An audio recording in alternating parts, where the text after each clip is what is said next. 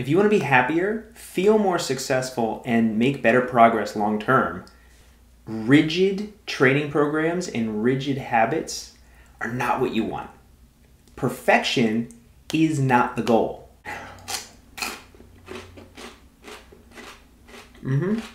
Perfection is not the goal.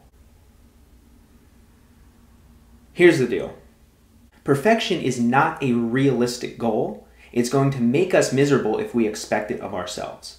In order to be compassionate and consistent, which is going to best help us make progress and feel good about what we're doing, we need to be flexible. If we're too rigid, eventually we're going to break. No matter how much reinforcement we have, you see these little fibers, right? We're going to break.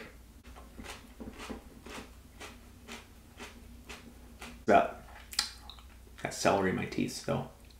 Let's say this carrot represents about 3 months of training, of new habits, and we want to make a positive change in that time. If we're really flexible, we take a nice flexible approach that allows us to kind of roll with the variables we can't control. We have a lot of built-in ways to adjust if needed. You know what's going to happen is we're going to make progress. Maybe it won't be super steep, right? But we're going to be really nice and flexible and able to stay consistent. If we're a little more rigid, we're not quite as able to roll with the punches of life, but we might be okay. Maybe we're making a little more progress in that time. If we are super rigid in our approach and we expect perfection, when we hit our first road bump, boom, we are going to break. And instead of aiming for this, we are now headed this way. Long term, even if we're in a nice, crackers. So it's